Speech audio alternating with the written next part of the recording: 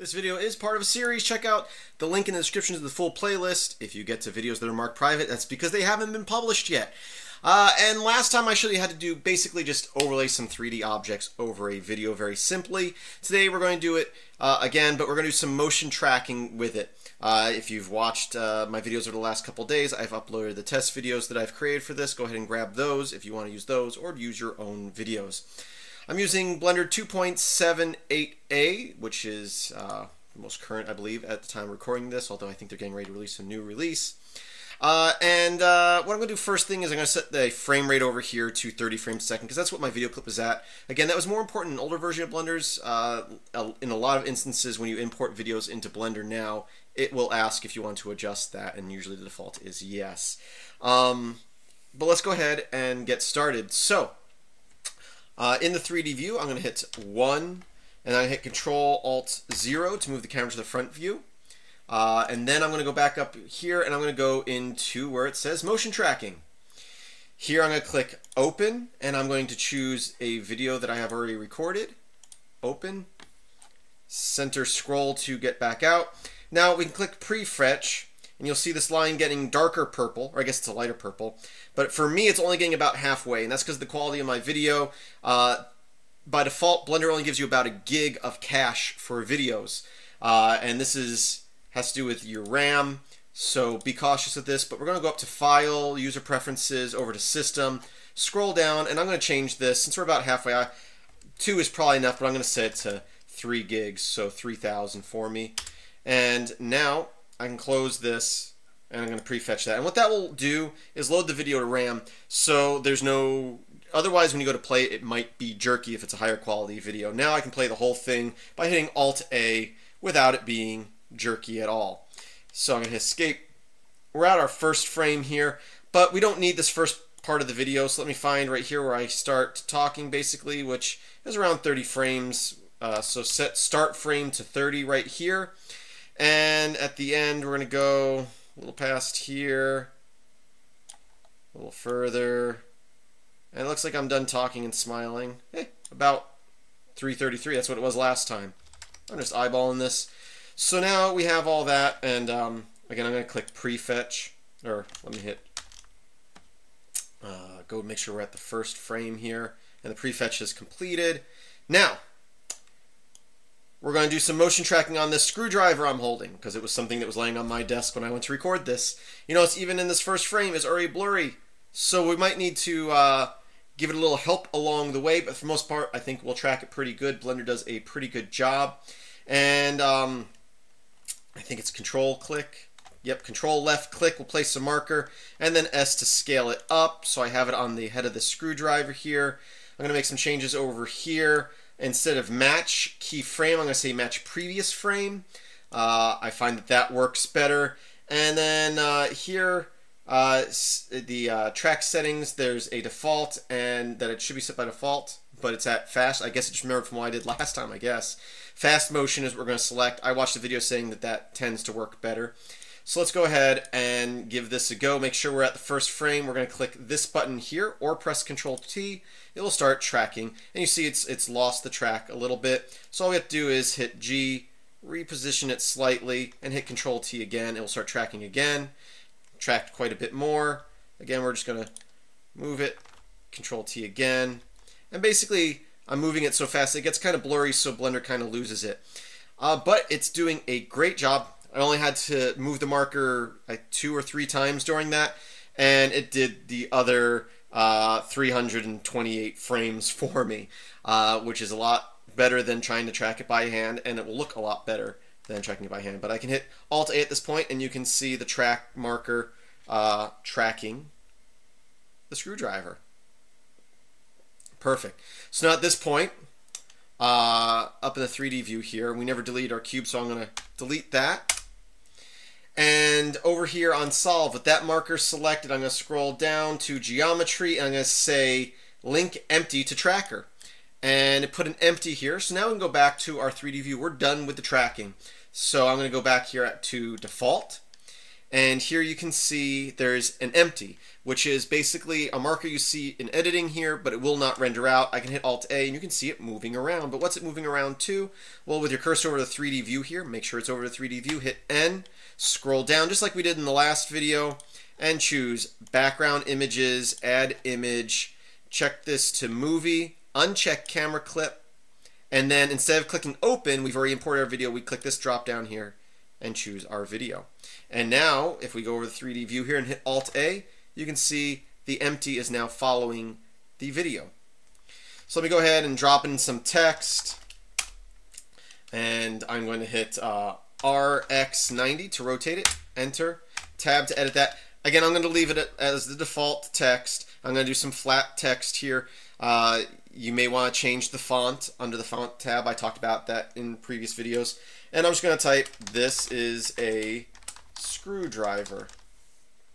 Tab to get out of edit mode, and I'm just going to hit S to scale that down to about there. I'm going to put it right there. And if I hit F12 now, you'll see it renders out. It looks black because the light is behind it. In this particular case, I'm going to do a little something different than I did in the last video where we added some lighting. I'm actually going to add a material to that. I'm going to set it to total white, but it will still render out black at this point because there's no light on it. But I'm going to say shadeless. And that just makes the whole thing white. And this is good for text, something like this. Otherwise, lighting will affect it and there might be shadows cast on your text.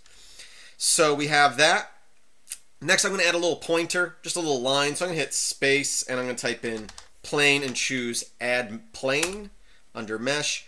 RX90 to rotate that. I'm going to scale it down quite a bit. Scale it on the Z. Scale it on the X. Make it a thin line. I'm also going to make it the same material as the text.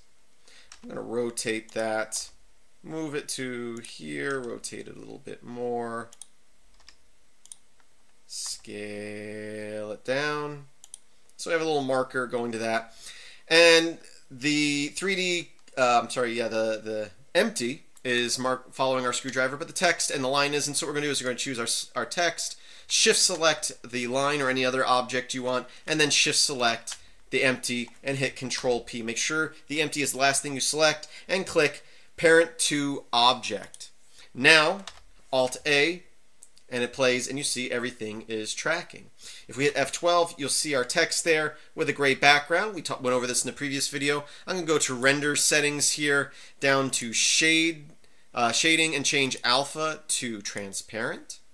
Hit F12, and now we have a transparent background with our text that we can overlay on our video. Just like we did last time, we're going to go to composite, choose node, backdrop, and auto render if you want.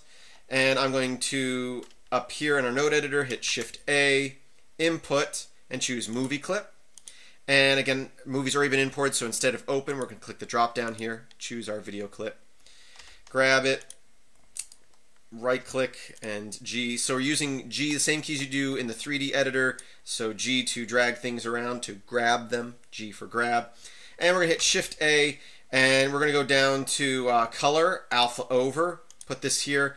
Put the, again, top video in the bottom input and the background video in the top input, kind of counterintuitive. Hit F12 again. It's not lined up right. You'll notice that it isn't pointing at the screwdriver. And again, as we talked about in a previous video, you also notice it's cropping. It's because we're rendering at 50%. Let's go ahead and hit Shift A, distort, scale, and drop it in there. And now, let me zoom in so you can see here. Instead of relative, I'm going to choose render size. Now if I hit F12, you can see it's rendering out properly. And that is it for all of that, except for our audio. Let's go into our video editor here. And we're going to again go add, movie, go to our movie clip, make sure sound is selected, set the start frame to 1, and hit add clip. And again, the bottom clip is your video, so you can right click that and hit delete. We'll go back to our default view here. And now we have to make sure we set this to a video output. So I'm going to choose XVID, but you can choose any of these formats that you prefer. Under encoding, even though I choose XVID, it doesn't necessarily set it to XVID. Interesting. It's always been like that. Under presets, I'm going to say XVID, and that will change our format to XVID. And we have to choose an audio if we want audio output. And again, I'm just going to choose MP3 just because it's right there.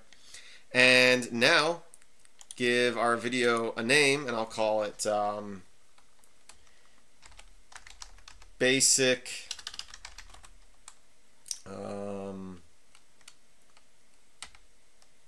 motion tracking with Blender 3D example .avi. And now scroll up here, instead of hitting render, we'll hit animation. And you might be like, oh no, it's not rendering the background all the time, and that's just because it's rendering our 3D scene and then it's throwing the video back there, but the video takes so little processing power compared to rendering the 3D view that it goes on to the next frame before you see that. So don't worry if some of the frames look like there's no background. As long as you see it occasionally like this, you should be fine.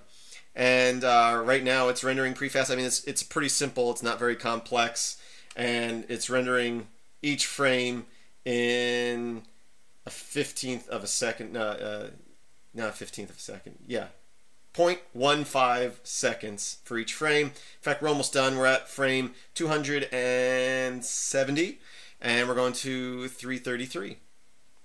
So that's it. That's how you do that. I do thank you for watching. I hope you have a great day. Please visit my website, filmsbykris.com. That's Chris with a K. There should be a link in the description of this video. Also a link to my Patreon page, patreon.com/MetalX1000. And I just realized I rendered this out at 50%. That's why it was rendering so fast. Still shouldn't take that long, so I'll just change that. And again, I'll hit animate, and it will automatically override that. A little bit slower. A little less than half a second for most of the frames. Anyway, yeah, my Patreon page, patreon.com/MetalX1000. Go there to support my channel if you enjoy my videos. There's also a PayPal link on my website. Links in the description. As always, I hope that you have a great day. My name is Chris. This is a test video, and this is a screwdriver. That's right, this is a screwdriver. Have a great day.